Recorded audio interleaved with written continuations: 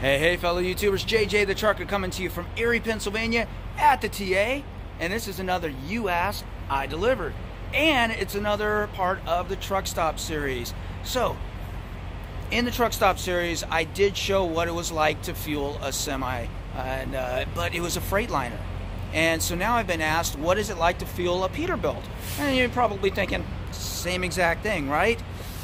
It's close, but not exactly. The Peterbilt setup is a lot different than the Freightliner Cascadia. So I'm going to go ahead and show you on a Peterbilt 579 how you fuel this thing, and I'm going to give you two different views. I'm going to try it one-handed, which is going to be a little challenging because it is more challenging to fuel in the Peterbilt than it is in the Freightliner. So I'm going to do it here, and then I'm going to show you also at the Pittston yard. I'm going to have somebody else do the fueling for me while I tape them. That way you get to see two different perspectives on how to do it. But it's really important to see what it's like in the actual fuel islands, because these fuel islands, they're set up really weird, and they're not convenient when it comes to fueling up the Peterbilt. And I'm going to show you exactly what I'm talking about. Stay tuned. Alright, I've already got the information entered into the pump. It is ready to go. Now, the tanks, unlike in the Cascadia, got the DEF tank. Normally in the Cascadia, you've got your tank right here. It's nice and easy. But the tanks in the Peterbilt 579 are back here. So you got to come on in here, reach back. You got the step box in the way, which is optional, but you got the fairings in the way and everything. You got to reach back, flip this up, twist it, and it comes right up. There we go. Now, turn back around. Grab this, okay, pop it right into there,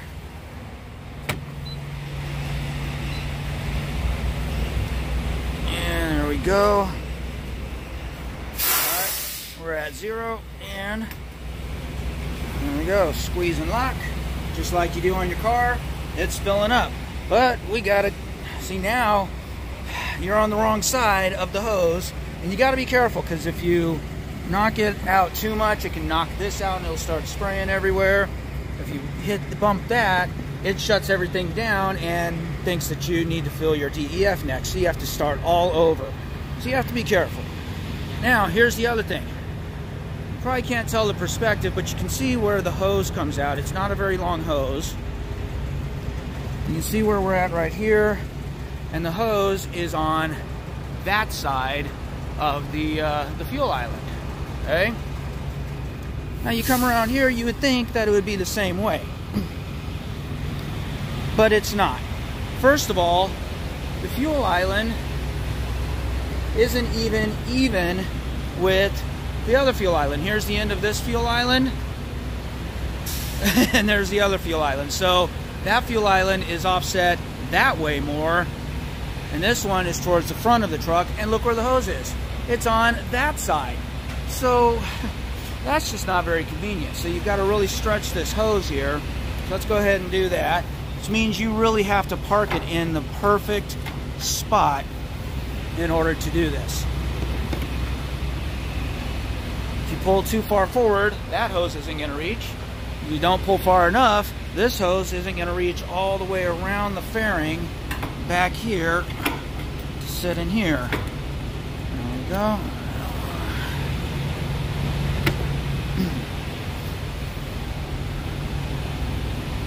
I'm going to reach the hand back in there, squeeze it, lock it, let it go. All right. Now, on normal days, this is the opportunity you take to clean your windshield, but it's been raining for the last 2 days, so don't need to do that. So, hey, Mr. Pumpkins, how you doing? Yeah? Enjoying the rain? You getting a free bath? I don't blame you. Alright. So, let's talk about something else different here. Freightliner versus Cascadia, or Freightliner versus Peterbilt. The DEF. The DEF nozzle is up here just like in the Freightliner, but the Freightliner fits a lot more DEF than the Peterbilt and uses less. So what that means is on the Freightliner, every time I fill this up, I can go 4 tanks or 4 fill-ups of fuel before I need to refill that DEF, which is convenient. On this 579 Peterbilt, not so much. It uses up about 3/4 of a tank of DEF for every fill up here. Maybe a little bit less than 3/4, but definitely more than half, which means every time I stop to fuel up, I have to deal with the DEF. And DEF is a pain in the butt. Now check this out. You see where this is? See where the DEF nozzle is? Way back here. Again, I had to pull forward in order to get that pump to line up. Now, we're going to have to see if this reaches. If not, I'm going to have to get back in the truck, start it up, and back up. Already a pain in the butt, okay? So, let's see. This one I heard click off, so let's go ahead and pull that out a little bit more and start topping it off there.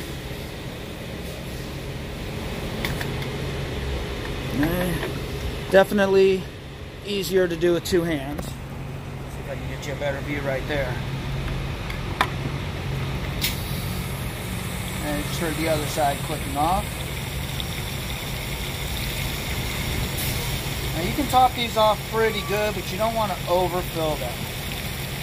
That's something I did in my last video. I really topped them off a lot and got a lot of comments about not wanting to overfill them. And it actually says that if you can read all that right there, somewhere in there, that do not fill no more than 95% capacity. Not really sure exactly how much 95% is, but I'm guessing it's probably right about there. So that's about where I fill it to.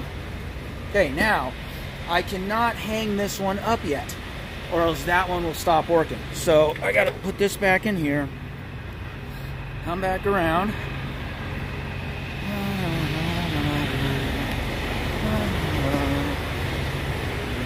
Dodge the hose, get my hand squeezed back into here again. I really don't like the tanks being back here. I really don't.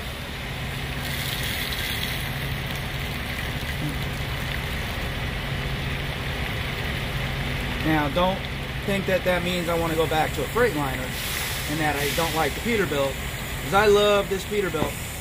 I really do love this Peterbilt. It's got a couple of things that, you know, might be pet peeves like this, but you can go back to my Freightliner pet peeves video. I have plenty of pet peeves there too. I think we are about there. A little bit more. And there we go. I'll go ahead and put it there. Alright. That's about how much I got. Now I can hang this up. Let's not forget to put the cap back on. I did that on my last video. I forgot to put the cap on the reefer. I forgot to show putting it back on the reefer. After I finished filming, I was like, oh, wait a minute. I forgot something. And I went back and did it before I took off. But I got a few comments about that too. Alright, now I can go ahead and hang this one up. Now when I hang this up, it's going to say, one moment please, and authorizing DEF. Please remove nozzle. Alright.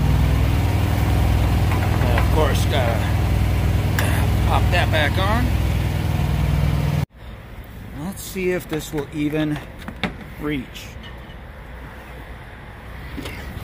These things are a pain in the butt. First of all, it smells bad. And see all these white crystals? Yeah, any spillage will dry into white crystals. Doesn't look good. And it's in this rolled up thing here, so you gotta really pull it really tough. And it will always try and retract back out, or retract back in. So, come on. Alright. We are at the end, and not gonna work. See? Alright, so hang tight for a minute. I'm gonna have to pull the truck back. And yeah, I'll be back. All right, I finished pulling back and we are now pretty much lined up right here. Now this hose will sometimes retract on you, so you really got to be careful. Kind of keep an eye on it. Sometimes it just will not stay. Oh, let's not forget, we got to push the DEF button for it to register. All right, now we're good. That's another thing they do. They don't like to stay on either. Come on.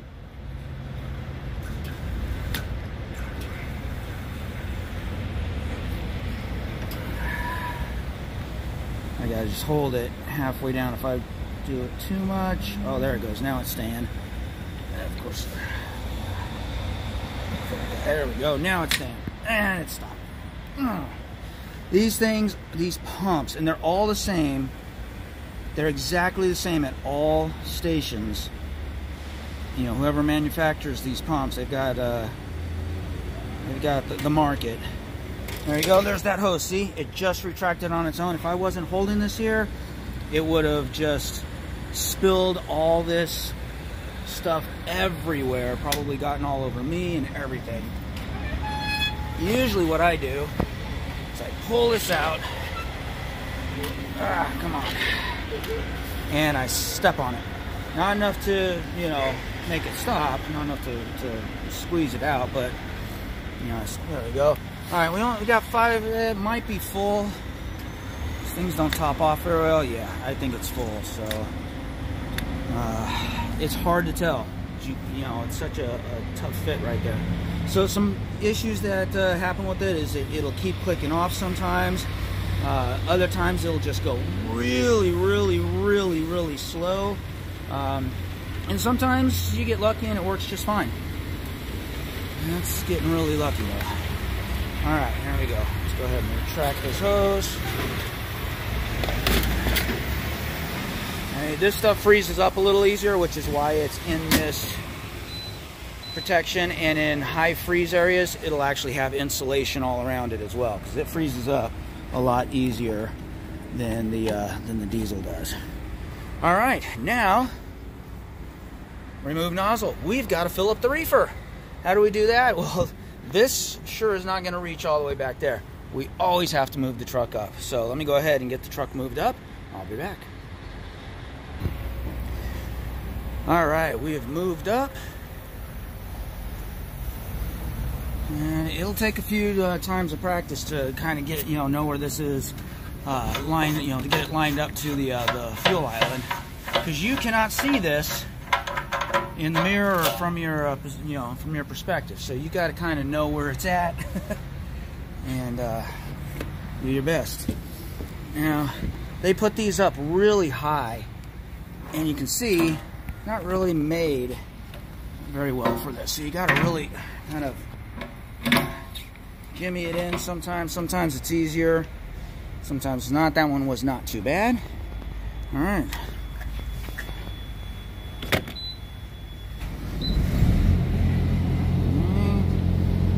Let's go. There we go. All right, we're filling that up. Now, here's something you really have to watch out for. If you are parked too far that way, okay, and the hose is coming across this, and sometimes the DEF and this are reversed, which I prefer, but now the hose interacts with this. Sometimes just doing it just barely the wrong way, and the hose will knock this thing down, and boom, shuts it off, and you're done. Whether that's fueling diesel, if you're fueling the diesel, then it's going to think, okay, well, you're finished fueling diesel, it's time to start with your DEF. You got to cancel the whole thing and start over. Or if you're doing reefer like this, you basically have to cancel, it thinks you're done. And so you have to start the process over and, get more reefer fuel. Royal pain in the butt. All right. These things always shut off early. You always have to come out here and really top these things off.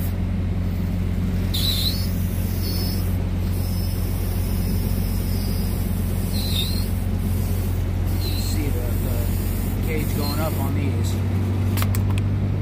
Alright, how are we doing? Almost there. A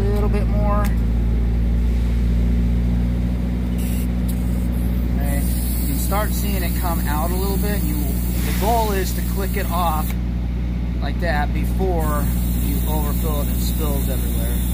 You do not want to be making a mess out of these fuel islands. There we go. Look at that. Perfect. Perfect. Let's go ahead and remove that. All right. Okay. And before I forget, let's go ahead and put this back on, shall we? These things, as you can see, they're threaded. Screw them on. There we go. And we are done. We have just fueled. Now, it is very important. Get away from the reefer here. It's very important that if you are done fueling, okay, and you have other business to do, whether it's other business to do in the truck or heading on inside, anything like that, you do not just want to sit here because there's other people that could be waiting. You always want to pull up like this truck did right here. You pull up, you get out of the way. Now, I wouldn't be sitting here talking about it if there was somebody behind me. But you get out of the way and let the next person go. And you don't stay there for very long. Don't take your 30-minute break there unless the place is completely empty and there's plenty of spots. You do what you need to do inside, use the restroom, grab a snack, and get the heck out of there and make room for other people. That's common courtesy. That's trucker courtesy for everybody. That's what we do, all right?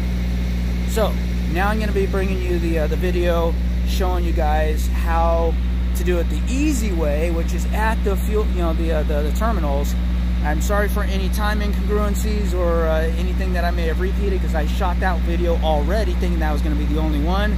But there were so many different things out here that I really wanted to show you, like the fuel islands and all that stuff that just couldn't get at the terminal. So hope you enjoyed the two different perspectives. Make sure you comment and let me know. All right, see you in Pittston Terminal. Pittston, Pennsylvania. I am at the Prime Terminal. I am in outbound right now, getting ready to fuel up, and DJ is going to help here. So we've gotten a lot of requests to add to my truck stop series about fueling a Peterbilt. You already saw that I fueled the Freightliner at one point, but fueling a Peterbilt is a little bit different. So DJ, say hi to the camera. How you doing? Right on. And here we go. We're going to go ahead and get this thing filled up. Now he's starting with the DEF, the diesel exhaust fluid. There we go. He's got that running. Hey, just pump it from these big old tanks right here.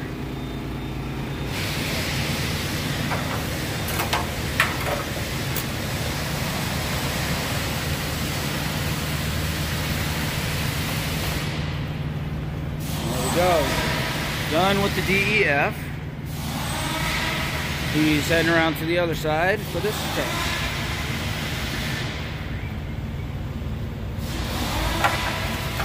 There you go. Pop that thing open.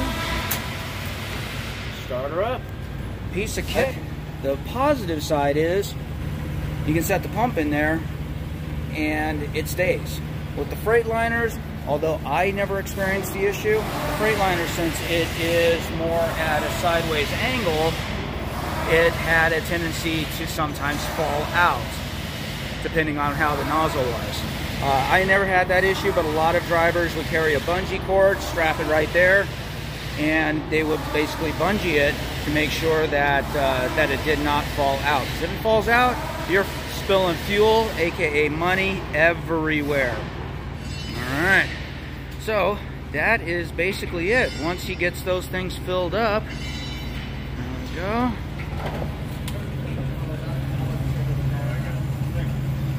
There we go. He's topping them off now. It's another thing you'll definitely want to do. It will shut off on you when it gets near full. You just have to pull the nozzle out just a little bit, as you can see, and let it keep going. And of course, when it's all done, all you gotta do is put the cap back on, secure it, and that is it. Piece of cake. All right, everybody, that's it. Nice, short, quick little video on how to fuel the Peterbilt. There it goes. That one just shut off. And If you have any follow-up questions, feel free to leave a comment. I try and get to and answer all of my comments. All right, and let's say thank you to DJ here. DJ, thank you very much for showing us how to fuel. No problem. Take care. All right, everybody, you know what to do. Check out my other videos, especially my truck stop series. If you haven't seen them, they're going to be right about there. Yes, right there. Click on it. That's my truck stop series. Take a look at the different truck stops and how to fuel a Freightliner. And other than that, click on my face. Talk to you later.